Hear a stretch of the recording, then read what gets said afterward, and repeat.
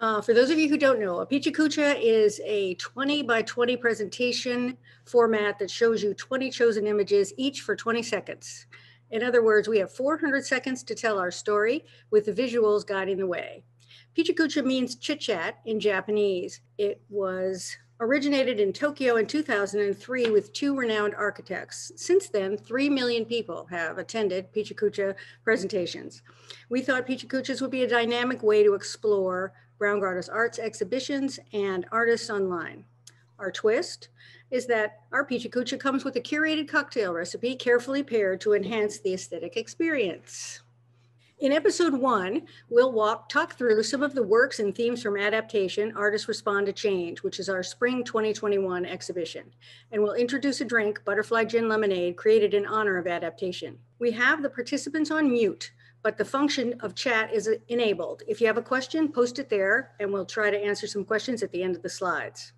Adaptation features 48 artists. If you want to see more of the show, there's a catalog you can order from our website, and we've posted artworks from adaptation on Artsy and Artspur.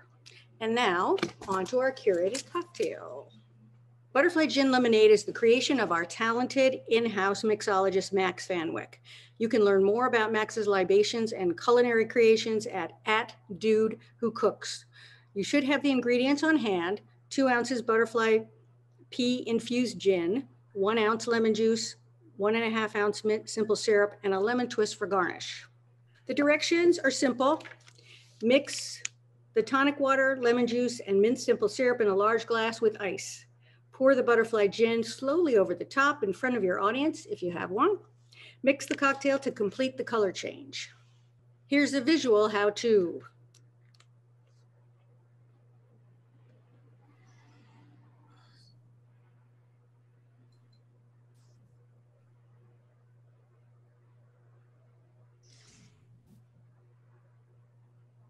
And there's the magic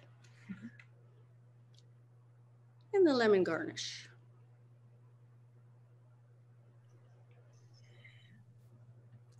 Cheers. Over the last year, we've grown more aware of our interconnectedness. We've had to acknowledge our permeable national boundaries, shared airs, and the limits of personal space.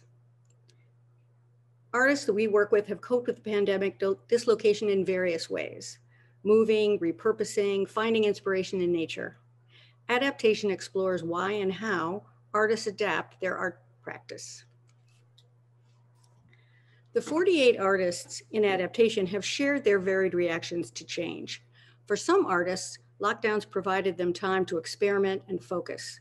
Polish artist Woodmerit Saigon created a daily practice.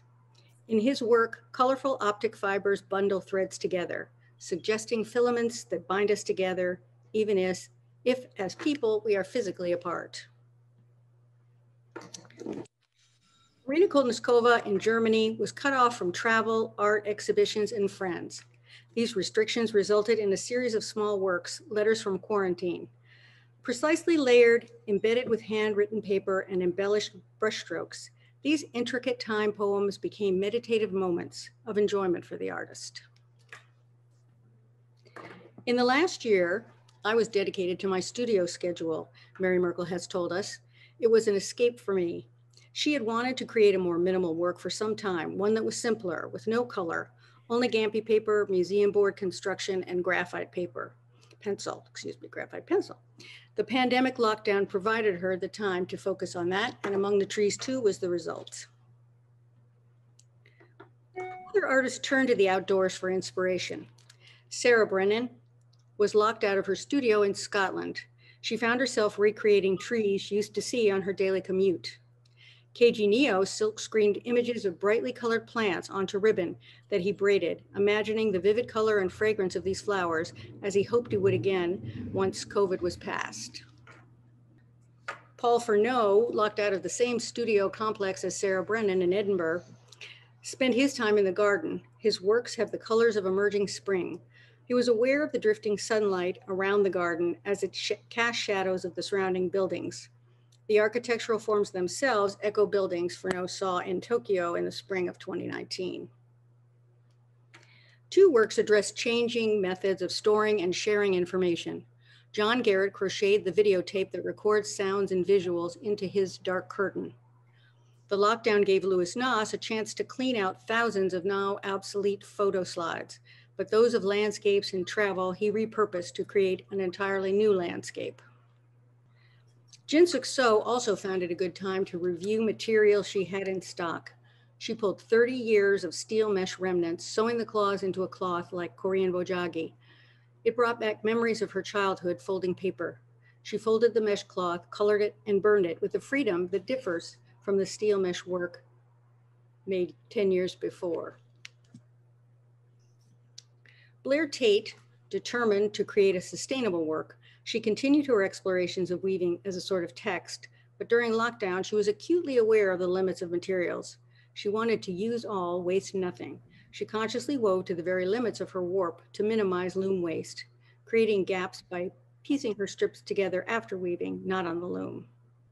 Noriko Takayama of Japan and Jin Tlaki of California addressed the virus more literally. Takamaya created two structures interconnected like the DNA and protein of the virus. In her work Variant, Lakey used golf tees, to reference a president with non-pandemic priorities. The white twigs refer to bones of those who died unnecessarily as a result of inattention. Adaptation includes works influenced by changes besides the pandemic, like climate change. Polluted water, fires, extinction of species concern Neha Puri deer in her native state of Uttarakhand, India. Fire was the concern of Adela Akers too, who was evacuated safely from her fires near her home and studio in Northern California. The environment was also the influence for the approaching storm by Nancy Koenigsberg. With so much of the world not paying attention, she wondered what might lie ahead. She relied on familiar processes and the narrow gauge wire she often uses, but placed a greater emphasis on the density of the work to indicate the seriousness and gravity of current events. Laura Foster Nicholson did not change her process during the pandemic. Her subject matter, however, moved dramatically to images of climate change and pending disaster.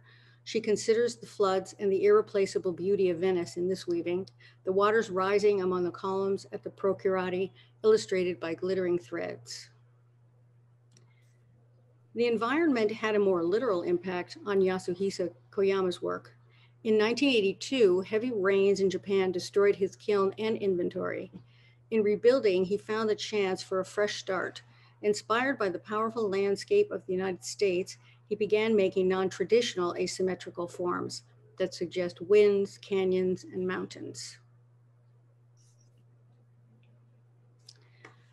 Another reason artists change their practice can be to meet an artistic challenge posed by a competition. Naoko Serino created a sculpture for a competition in Japan that was successful in large scale and won a prize. Here, she wanted to recreate the work in a smaller scale so that it too feels as if it is imbued with stored energy.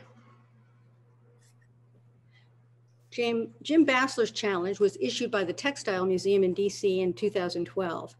The museum asked artists to create a work inspired by an item from its collection. Bassler chose an ancient Burmese shirt covered with magical and sacred symbols called yantras, which evoke protection, good luck, and prosperity. His version features positive images that reflect his involvement running marathons. In 1970, Canada wanted to give a gift to the United States. The country held a competition in which Mariette Rousseau-Vermette won with this maquette. It was realized as the curtain for the Eisenhower Theater at the Kennedy Center, which hung there for 30 years. The interlocking design is a symbol of the unity of all nations in friendship and progress. An unexpected encounter with a new material set Kari Loning on a new path a few years ago. She was moved to try basket making with long, thin akebia vines that she literally tripped over, a departure from the uniform, stiff, round reeds she had worked with for years. The akebia has organic variations that interest her, as does repurposing an invasive species. Moving from the country to the city inspired new work for Anne Henriksen. She collected abandoned gloves and mittens along the cycling paths in Copenhagen. She made the gloves float between threads to create this work. From this poetic waste material, Henriksen proposes a kind of urban fall new growth can arise. That ends our whirlwind presentation. Thank you for joining our first PechaKucha with a twist.